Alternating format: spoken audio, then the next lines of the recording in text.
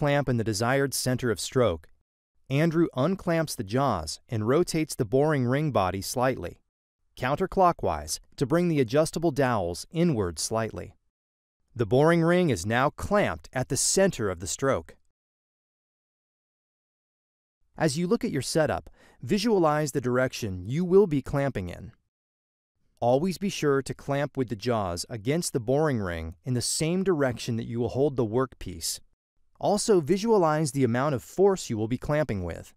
During jaw cutting, clamp the jaws with a force as close as possible to your planned part gripping force.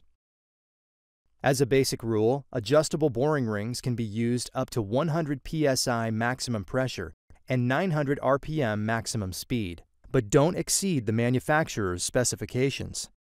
In our case, we will be clamping the part at 130 psi and the jaws at 100 psi. The difference of 30 psi between these two pressures is not enough to cause problems on this particular part.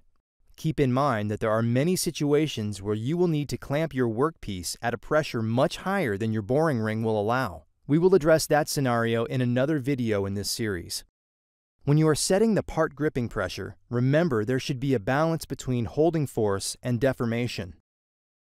High jaw force deforms both the jaws and the workpiece. Low jaw force may allow the workpiece to spin inside the jaws during machining.